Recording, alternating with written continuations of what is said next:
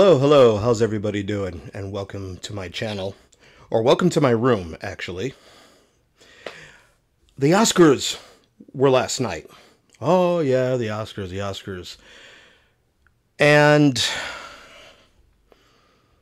the last couple years, the Oscars of 2021, which were for the movies in 2020, and the Oscars, last year, which were for the movies of 2021.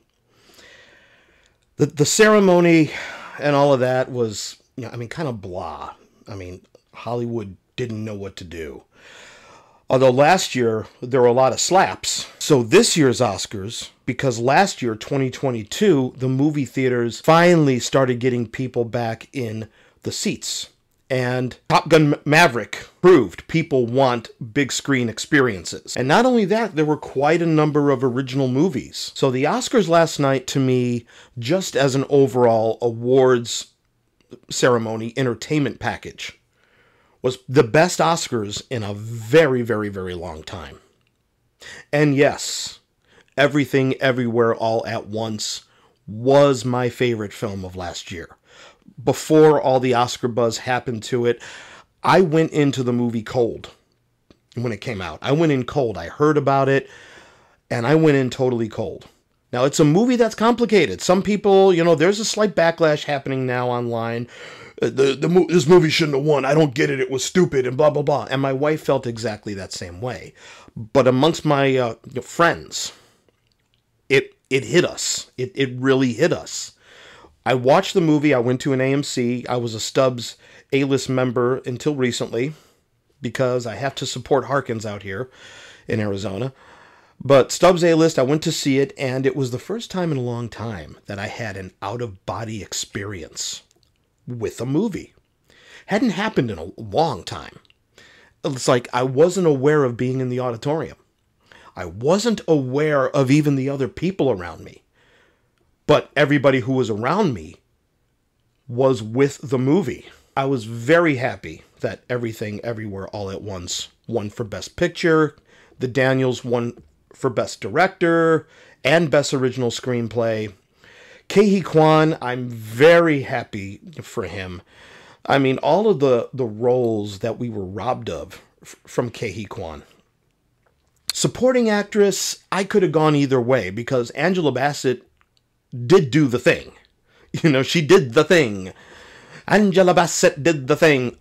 But it's an incredible performance in Wakanda Forever. Forget about it being a Marvel film. Forget about it being a comic book film. It is a very good performance. But Jamie Lee Curtis was also good. And a friend of mine, he brought that up to me, where he was like, everybody is missing Jamie Lee Curtis in Everything Everywhere All at Once. So I was very happy for Jamie Lee Curtis. I could have gone either way on that. Angela or Jamie Lee. And that happens sometime. Like in the 2020 Oscars. I would have been happy if 1917 won and Sam Mendes won for Best Director. But I was also very happy that Parasite won and Bong Joon-ho won for Best Director. I was basically undecided which way I wanted to go. But I was happy she won for Best Supporting Actress. Definitely happy for Michelle Yeoh. Much deserved. Very happy for Brendan Fraser. I thought they were going to give it to Austin Butler, but I saw The Whale. I liked The Whale a lot. Darren Aronofsky didn't do his Aronofsky-type touches if you've seen his movies before. The movie is heartbreaking. The movie is heartbreaking. Very happy Sarah Polley got for Best Screenplay Adaptation for Women Talking. If you haven't seen that film yet, I think it's very powerful. A very powerful movie. And I'm glad she won, and I'm glad the Daniels won for Original Screenplay as well. Their second film out.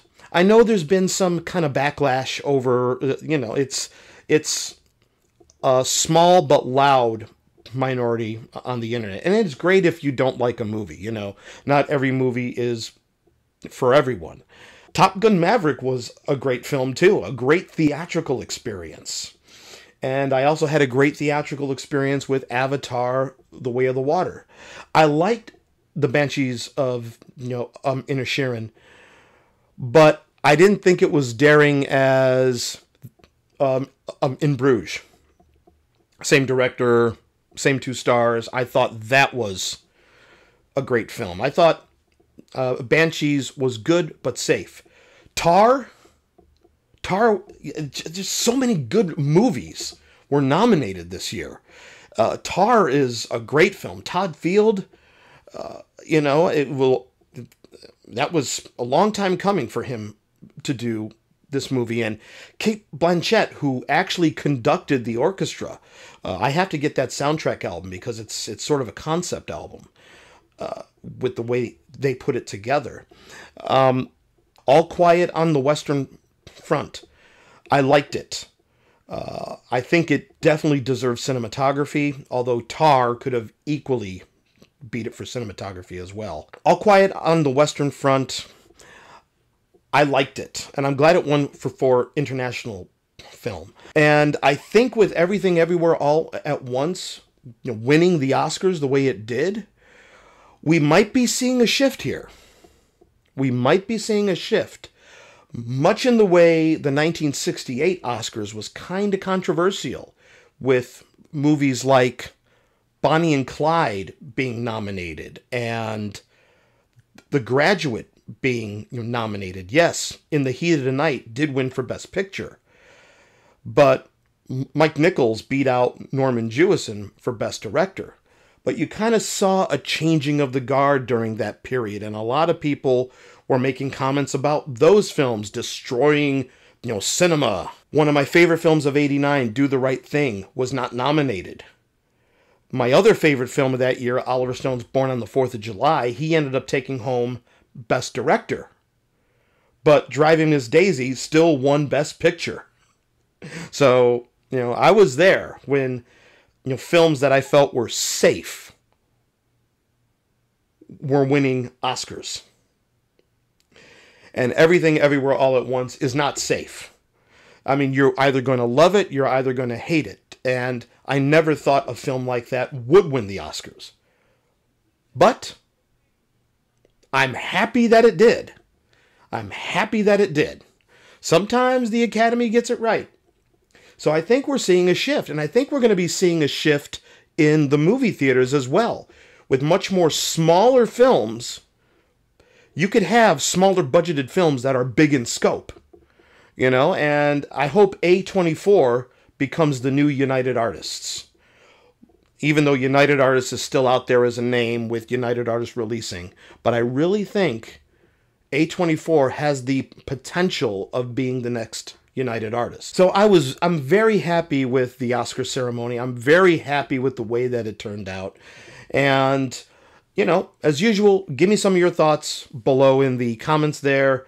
Let's keep them professional. I know we're not going to agree on everything here as far as this, but give me some of your thoughts. But I, for one, am happy, and now I am going to watch my 4K UHD disc of Everything Everywhere All at Once.